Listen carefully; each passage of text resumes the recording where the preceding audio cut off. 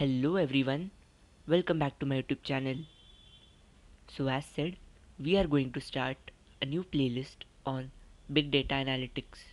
I'm damn sure that you all are excited for this. So in this particular video, we are going to see the introduction to big data. The field of big data analytics is very popular nowadays. This is because we can see data everywhere.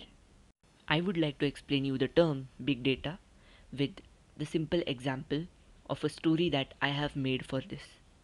So let's have a look at the story of how big data came into picture. Long back in ancient times, for reading books, people used to go to a library to search for their desired books and then read it. There was no problem in this process because the population was very less at that time and also the variety of novels and stories were less. Hence, they had a smooth execution for this. But days and years passed and population started increasing. With this increasing population, the variety of books and written sources were increasing exponentially because many people started writing novels based on their mindset and the thinking process. Hence, it became difficult for people to access the libraries, and even if they somehow access it, then also the stock of written sources that they needed were not available. Therefore, there was a need to find a solution for this, and thereafter the technology came into picture. Through technology, anyone now can access the desired book that they want by staying at their home itself.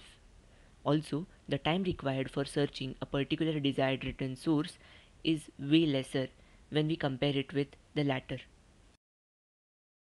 Big data utilizes the same idea. According to big data, up until this point, we were okay storing the data on our servers because it was relatively little in bulk as well as it took little time to process. But in the modern technological world, the data is expanding far too quickly and people frequently rely on it. Additionally, because of the rate at which the data is expanding, it has become increasingly difficult to store the data on any server. Hence, to handle this, to process this, and to analyze this huge amount of data, the concept of big data came into picture. I hope this story was good enough, and I'm sure that it had helped you to know the concept of what big data is. Now, this was for explaining you or to make you understand what big data can be with the help of an example. Now, let's have a look at what exactly it is, what you need to write when this question comes in your exam. So, first, you need to write that it is a collection of data that is large in volume. Obviously, the data is generated every day. Hence, it grows exponentially with time. It becomes difficult for us to store it and manage it. Hence, the traditional methods which were used to store, manage, and handle data were proven to be inefficient because at that time the data was less. As I have given the example of the library books. At that time, since population was less and also the novels and the write-ups that they created was also less. So there was no need of managing it efficiently. But nowadays, there is a need of managing and handling this particular huge amount of data. Hence, big data came into picture. Now let's have a look at the real life examples of how this particular big data is generated.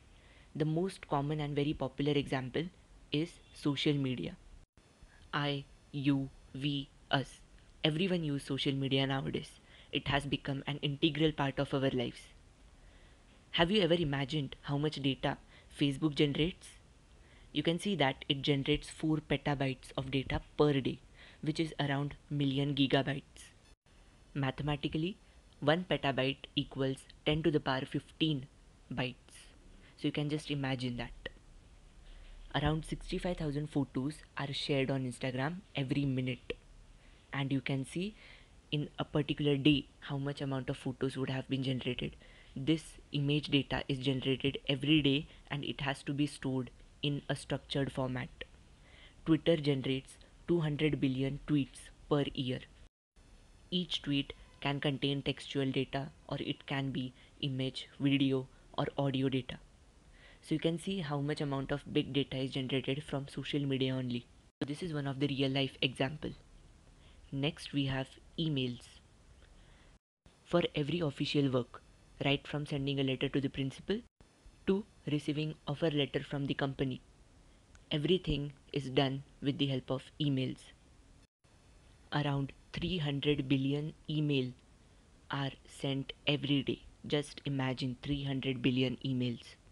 Each email contains different attachments. Attachments can be of different types. It can be text, images, videos, audios, each of which contains different extensions also. Next is the transactions that we do in the banking sector. You can see that transactions are always confidential and also they are very much important. A single mistake in the transaction record can create a lot of chaos. You can see that more than 100k transactions are done per second.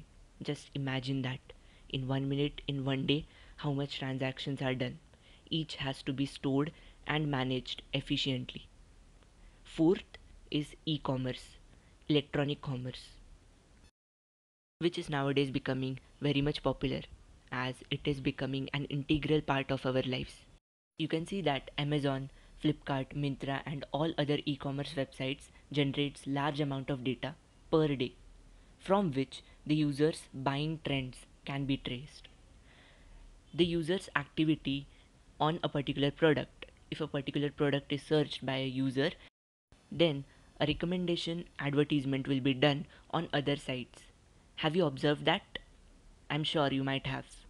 So this particular thing is done with the help of big data.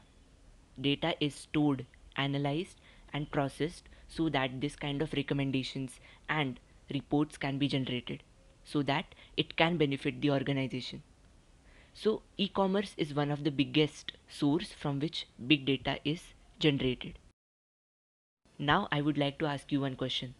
Do you think that the traditional storage methods and the handling processes would have been sufficient for this kind of enormous data? Pause the video and comment your answer. I'm sure that your answer will be a big no. Therefore, the concept of big data came into picture. This concept of big data will obviously help to improve the operations, for example, handling, managing, or pre processing the unstructured data to the structured ones. It also provides better customer service. The customer service on an e commerce website can be improved to a greater extent with the help of big data. Big data creates personalized marketing campaigns and also take other actions regarding that. Big data can be used in the insurance sector as well. Ultimately, it will increase the revenue and profits for the organization as well as it will benefit the customer and all its users. I hope that you have understood this concept. In the upcoming videos, we will dive deep into big data concepts. If you like this video, please like, share and subscribe to my channel. Also hit the bell icon and follow me on Instagram. Thank you.